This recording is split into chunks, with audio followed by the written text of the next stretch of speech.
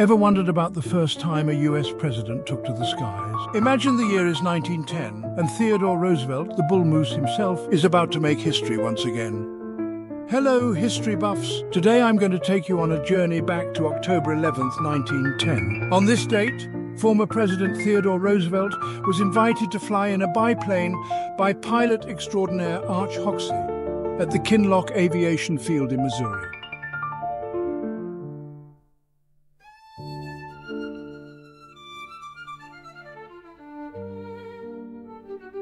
This event was captured in a film titled Colonel Roosevelt is Invited to Fly in Arch Hoxsey's Plane at St. Louis, Missouri in 1910. This film, now part of the Theodore Roosevelt Association collection at the Library of Congress, is a remarkable piece of history.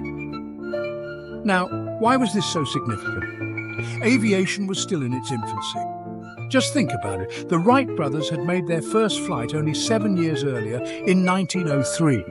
The technology was new, untested, and frankly quite dangerous. Yet Roosevelt, a man known for his adventurous spirit, couldn't resist the opportunity.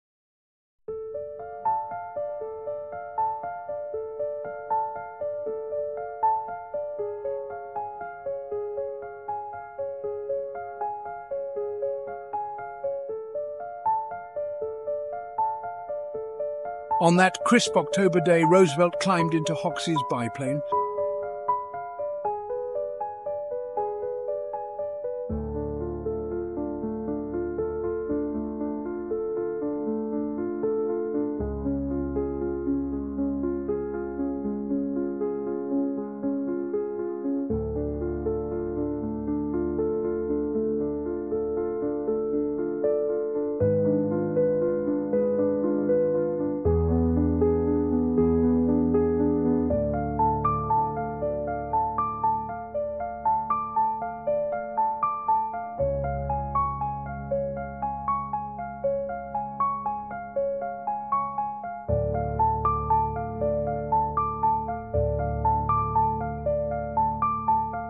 The plane took off, and for 3 minutes and 20 seconds it soared above Kinloch Field, circling twice before landing safely. Roosevelt became the first US president to fly in an airplane.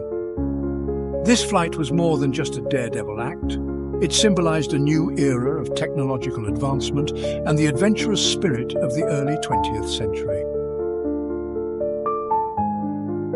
Sadly, the story takes a tragic turn just a few weeks later.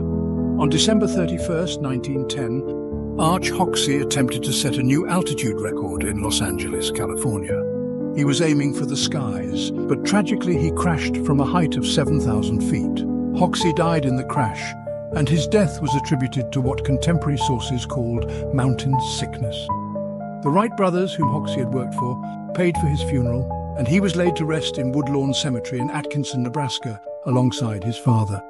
So there it is, my peeps, a slice of history that showcases Roosevelt's fearless nature and the early perilous days of aviation. These events remind us of the incredible risks taken by pioneers of flight and the indomitable spirit of those who dare to push boundaries.